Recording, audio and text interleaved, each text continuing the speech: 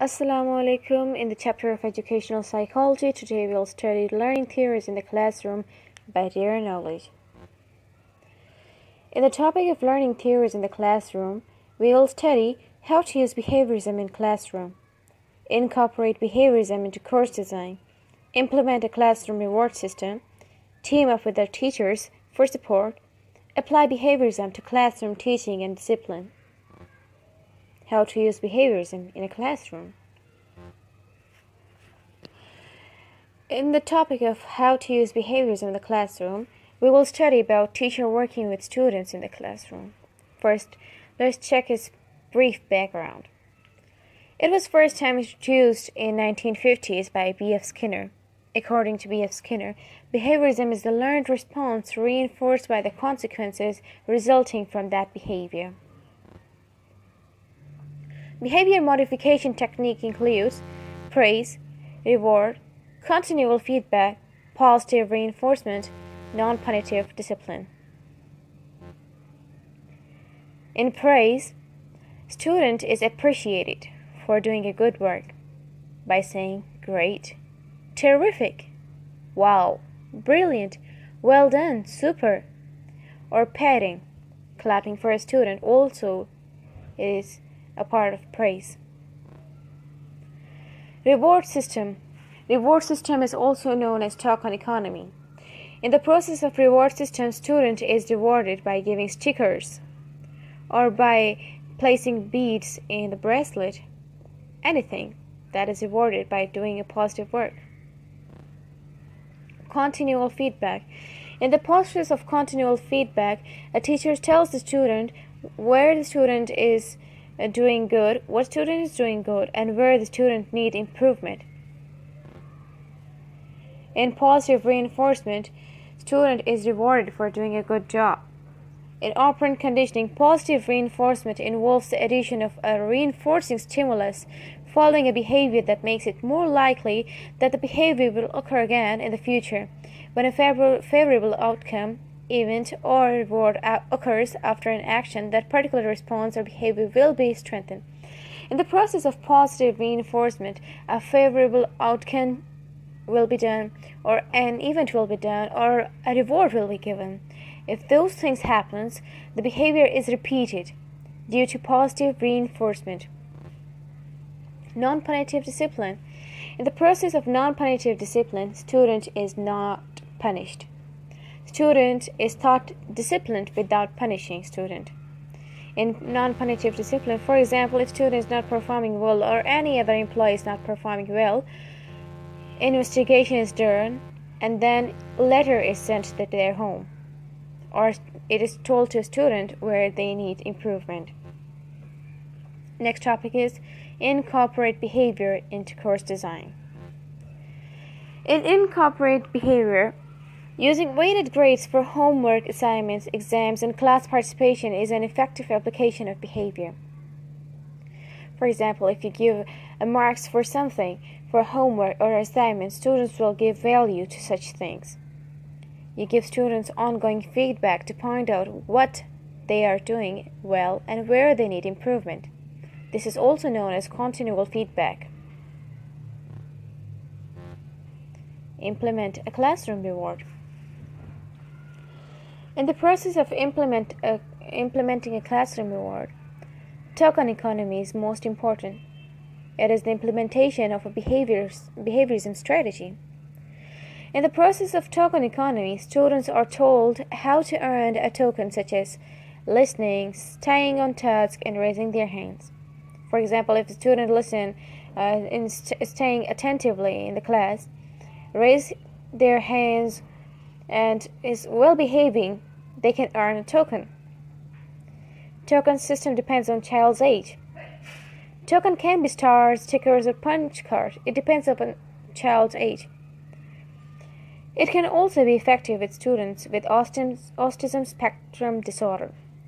Well, autism spectrum disorder is a kind of a disorder in which it can be a communication difficulty or any other. It varies from person to person. Team up with other teachers for support. Collaborate with other teachers interested in using behaviorism to improve students' performance and behavior. Use the process of positive behavioral intervention. In the process of positive behavioral intervention, a positive reinforcement is done. Positive behavior is supported. PBIS, positive behavior and intervention and support, include clear communication, regular routines, consistent reinforcement of targeted behavior, social skills training, natural consequences such as temporary loss of privileges. PBIS is an organization which supports the positive reinforcement. For example, suspending a student from school is discouraged by PBIS. PBIS would include clear communication so the student could understand the clear rules and could understand what teachers want. Regular routines mean whatever the rules are assigned, they should be followed regularly. Reinforcement of targeted behavior. It also includes positive and negative reinforcements. Social skill training includes social interactions.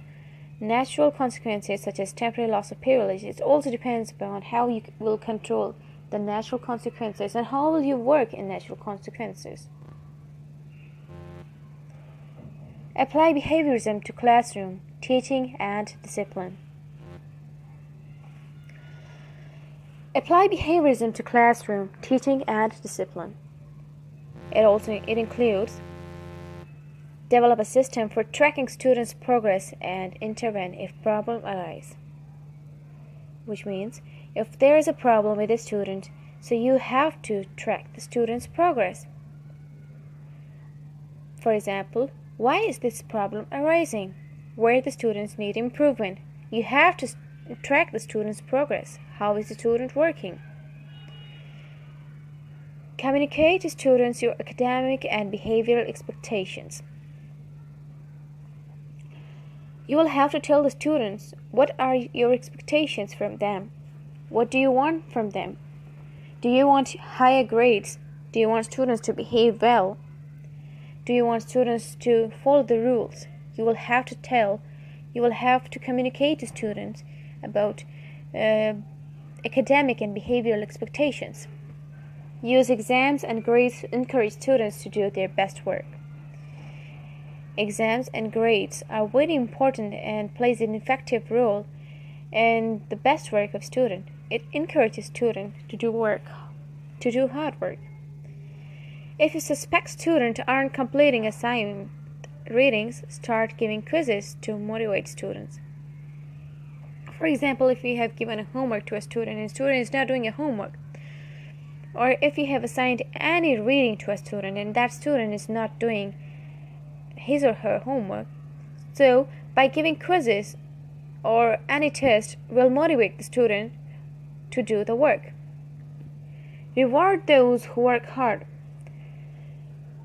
By rewarding students who work hard, will encourage the students to repeat that behavior.